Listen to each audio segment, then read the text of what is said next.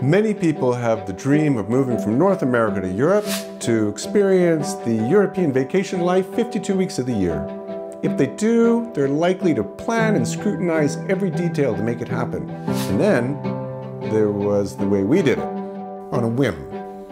And this is how it all started.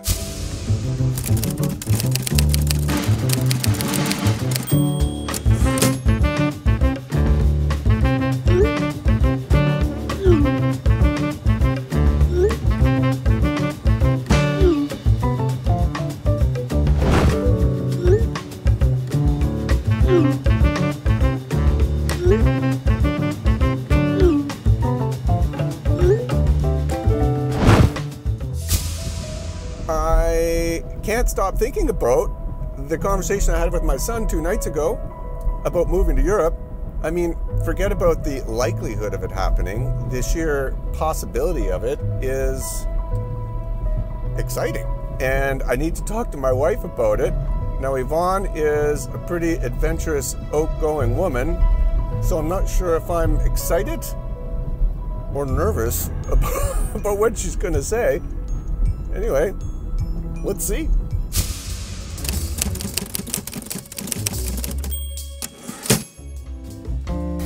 Hey. Hey, how's it going? Good. You know how our son kind of wants to go to Europe when he graduates? Yep. He actually said that he'd be pretty keen to go to high school over there. Really? So I'm just kind of proposing that we sell stuff and move to Europe. Sure, why not? Okay. Okay, it's been 2 weeks since then, and I'm full steam ahead on our European adventure here. I mean, we all are. No chosen city, no country, no school, but then the housing market has entered a recession. That's the consensus from realtors and home builders. It's expected the Bank of Canada will hike interest rates Rising again interest tomorrow. rates could soon set off a financial bomb for Home tens sales of dropped thousands nearly of Canadian 6% in homeowners. July from June. That's according to new data. a financial bomb. Did you hear that? That was not part of my European dream calculus. Okay, our plan right now is to depart and show up in Europe in about 8 months' time, just before the start of the school year. So between now and then, find a country to live in, find a city to live in, choose a school, and just before we leave, sell our house so that we can rent a place in Europe. But now I don't feel like we can wait 8 months to make that decision to sell our house. And it's time to test Yvonne's go-to attitude and have another chat with her.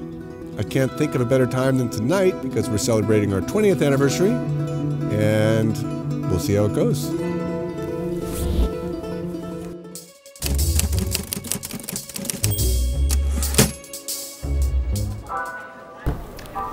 Happy anniversary. Happy anniversary. So, if we're serious about this move to Europe, I kind of think we need to sell the house now. Yeah, I agree. Like, really? Yeah. Text our realtor. It's just a house.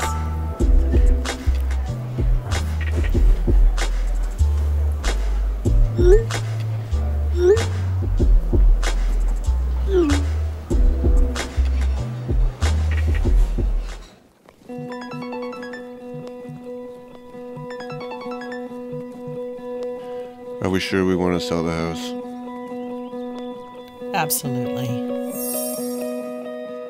Okay, literally 16 days later. This is why I'm freaking out. We still don't know where we're moving to overseas. We've sold our house. In a period of 2 months, we've moved from a 2,600 square foot home to a 700 square foot cottage, and we've sold literally everything. Okay, maybe not everything. But I have to say, a lot of this stuff is not going. This was a whole house, and this is what we have left.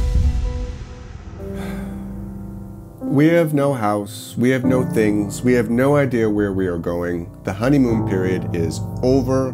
We have 4 months to figure out where in Europe we're going to call home. I know that there are worse problems to have, but I'm starting to get pretty anxious about all this. It's about time, I guess. So with the clock ticking, at 4 months to go, my son and I take a rapid-fire trip to Europe over spring break to try and figure out where we're going to move to.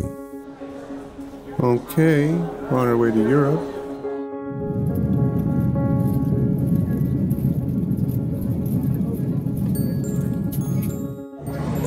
Arrived in Amsterdam. It's around 12:30 p.m. 5 o'clock in the morning or something Vancouver time, but slept for a couple of hours on the plane, so feeling pretty good. Amsterdam, what a beautiful place, so idyllic.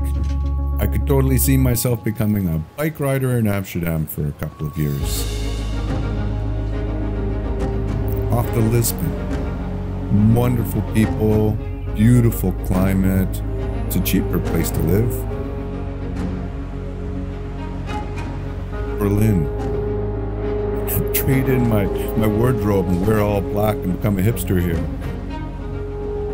Look, it doesn't really matter where we end up. Wherever we go, it's going to be a shock to the system, full of highs and lows. We're just choosing to live life not down the middle.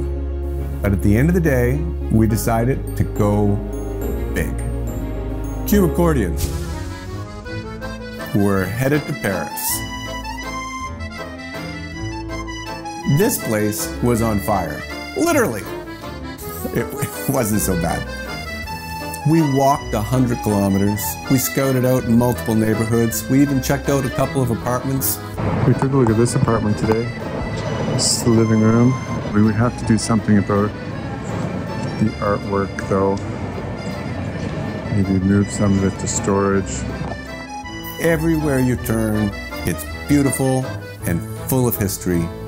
If I can't entertain myself in a city like Paris for a year, then it's a problem with the person, not with the city. It has been quite a journey so far, but really we're just getting started, even though we depart in 76 days from now.